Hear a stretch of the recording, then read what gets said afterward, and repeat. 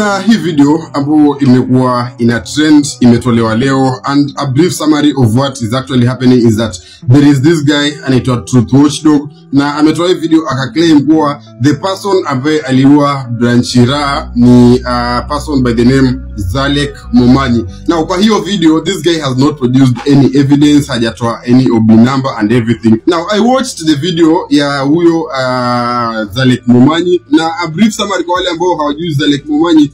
Zelec Momanyi is the witness ambaye alikuwa na chira that evening ajali ikitokea, na he's the person ambaye alishirikiana na kumpeleka hospitali that evening. In my own opinion, I think watu wanatafuta tu mtu wote wa kulaumu because number one, chira alipofariki alipelekwa mortuary.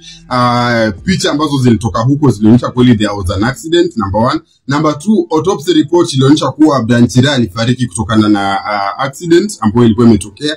Like everything seems to correlate the aspect kuwa there was an accident ambayo ilitokea. So I think what huyo jamaa anaitwa Truth Dog amefanya is completely wrong, because ukiamka asubuhi useme huyu jamaa ni murderer vile amesema, na fans ama watu wa chira waamue kwenda kuvamia huyu jamaa wamuumize ama hata wamuue, na pengine this guy didn't commit that murder, itakuwa quite unfair to the family ya that guy. And that is why I'm saying the family ya ama huyo Zelec ama Zelec, he should take legal action against Truth Dog, because it is completely wrong for you kuamka tu asubuhi useme fulani ndo amesababisha kitu fulani na hauna evidence. Kwa hiyo video huyu jamaa there is no evidence, amepost akasema there is a conversation ama there is this picture ama everything, there is nothing that has been posted.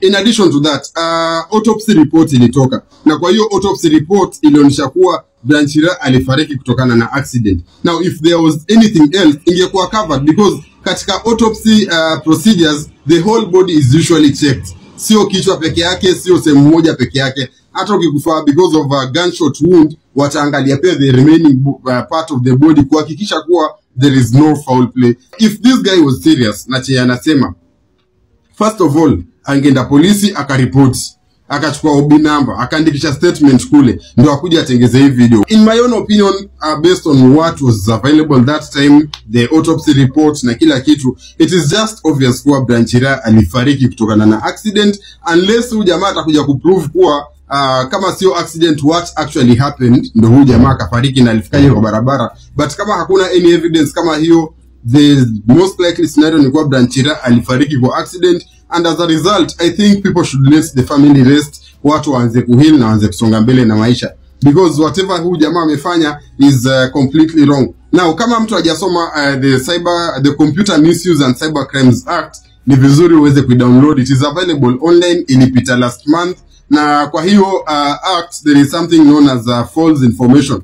Ukiamka asubuhi tu useme so and so amefanya kitu fulani na hauna evidence, ama so and so is a thief, ama so and so amefanya kitu fulani and you don't have any evidence, unaweza fungwa a total of around 10 years, na fine is around 10 million. Yeah, so you have to be careful, and I think bloggers need to be very careful, especially when una accuse mtu kitu, when una claim kitu, because if at all huyo mtu akiamua kuchukulia haki, then it will really be very painful on your side.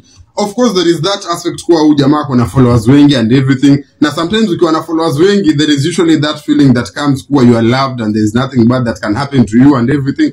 But when the tire hits the road, vitu huwa zinabadilika. Most of these followers wengi hata watajitenga na hiyo story yako.